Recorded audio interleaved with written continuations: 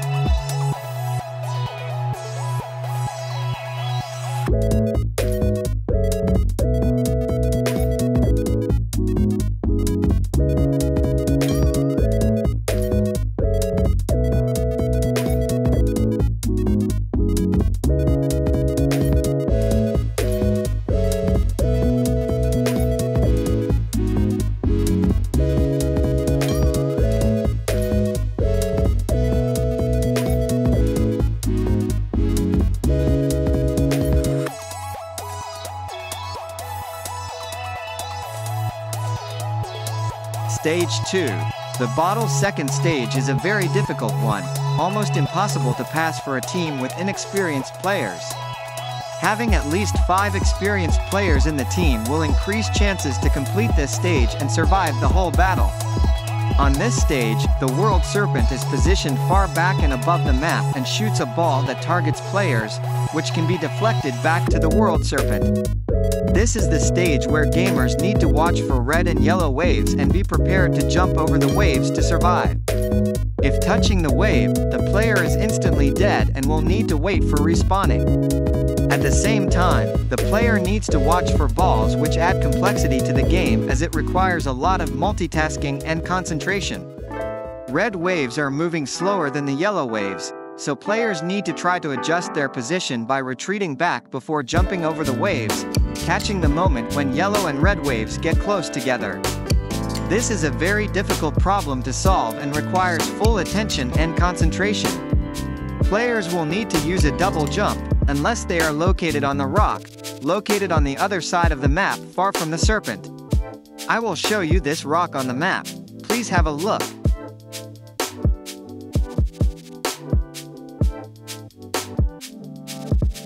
Standing on the elevated rock will increase your chances for survival, as it will be enough to use a single jump on each wave.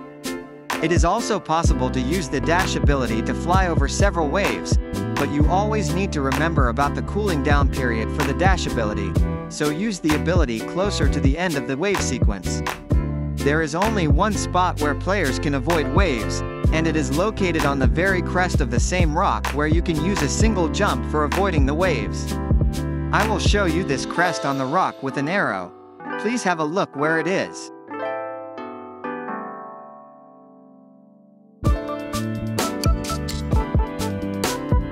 Here, in this example, you can see how one of the teammate players managed to avoid red waves without jumping, just by standing on the crest.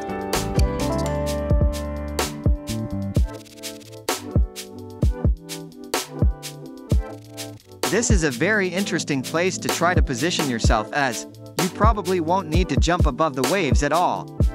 After players manage to dodge the waves and deflect the balls, the World Serpent eventually becomes vulnerable and loses health. This cycle goes on until the Serpent has lost the second green bar of its health, and the game will then enter Stage 3.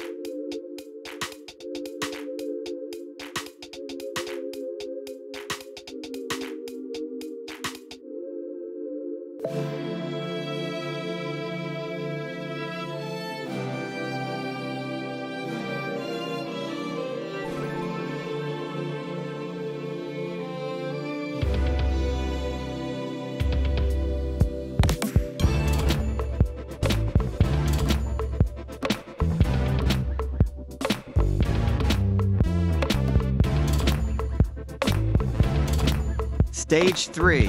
On this stage, the World Serpent is located in the center of the map, and two Serpent Shadow Clones are fighting on the side of the Serpent. The Serpent Shadow Clones will act as bodyguards for the Serpent. They can absorb some amount of hits without being damaged.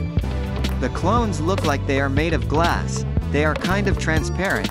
Be prepared that they can shoot a ball at you anytime. They are your enemies, not your teammates. Remember that you have to always target the Serpent, as this is your main enemy.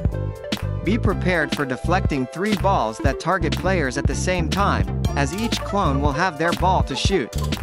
On this stage, the waves are emitted more frequently.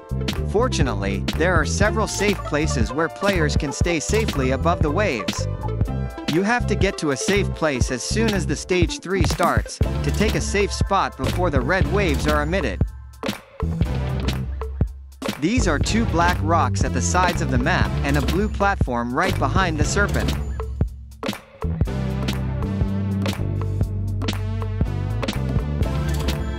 This stage is easier than the stage 2.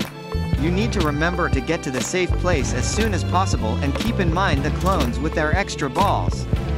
The game finishes when the World Serpent finally gets enough damage and dies. If your team is lucky enough, you will pass this stage and will get some rewards. One of the possible rewards is the Serpent Shadow Clone Ability.